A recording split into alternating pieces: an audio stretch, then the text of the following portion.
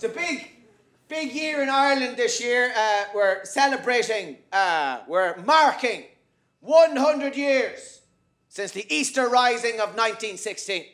An amazing revolution because the men and women who began it knew it was doomed to failure. But they hoped.